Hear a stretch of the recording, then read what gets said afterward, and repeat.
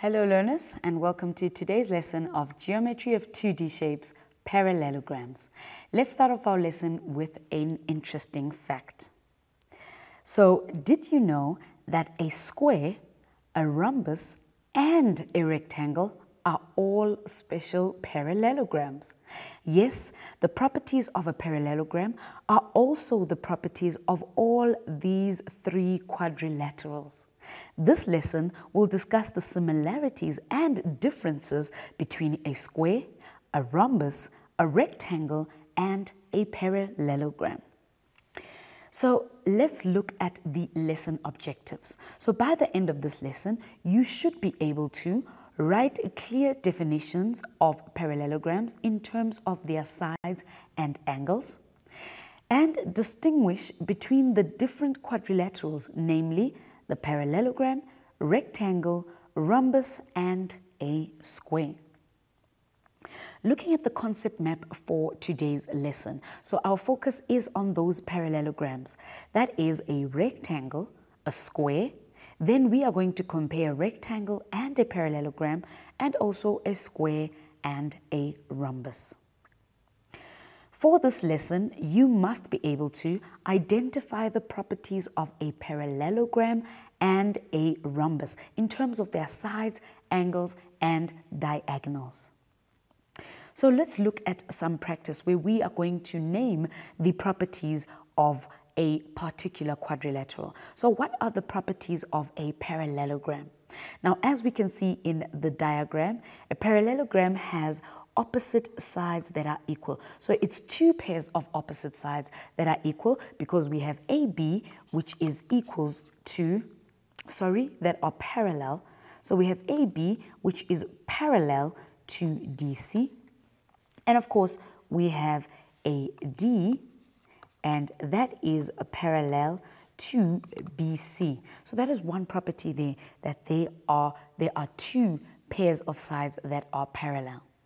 And of course, there are two pairs of sides, two pairs of opposite sides that are equal. So firstly, the two pairs of opposite sides are parallel.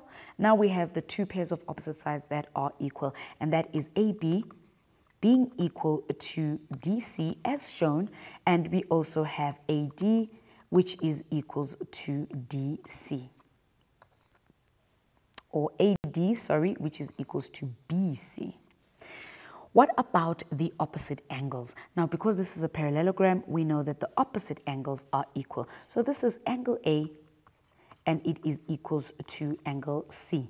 Then, of course, we have angle D, which is equals to angle B. So those are the sides and those are the angles. And when it comes to the diagonals, then we know that DB is a diagonal. So yes, DB is a diagonal as well as AC. And if we remember our properties, the diagonals of a parallelogram, they bisect each other. So if the point where they intersect, let's say it is point M, the point where they intersect, that is the point where they bisect each other. So this could simply mean that, or this means that DM is equals to MB, and it also means that AM is equals to MC, because those diagonals bisect each other. So when we are summing up the properties of a parallelogram, we know that the opposite sides are parallel, the opposite sides are equal, the opposite angles are equal, and of course the diagonals bisect each other. Let's move on to a rhombus, and if you remember, a rhombus is a special parallelogram. This means that all the properties that we just discussed about a parallelogram also apply to a rhombus. But now, what makes a rhombus a special kind of parallelogram? Now, because we already know that the opposite sides are parallel and the opposite sides are equal, but with a rhombus, all of the sides are equal. So that means that KL is equals to LM, that is equals to MN, and that is equals to NK. What about the diagonals? Yes, we already know that the diagonals bisect each other. But what makes these diagonals special is that one, they bisect each other at 90 degrees. So they are perpendicular to each other. And in addition to that is that they go and they bisect the opposite angles. So that means that the diagonal KM has now bisected angle K there, and also has now bisected angle M. And the same goes for NL. That diagonal has bisected angle N, and that diagonal has bisected angle L. So, in summary, the properties of a rhombus: the opposite sides are parallel, all of the sides are equal, the opposite angles are equal, the diagonals bisect each other at 90 degrees, and of course the diagonals bisect the opposite angles.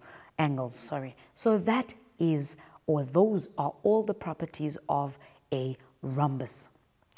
Let's look at the keywords that we are going to be working with during this lesson. So we are going to look at similar. Now similar is having the same shape in appearance or properties, but not the same size. What about a rectangle?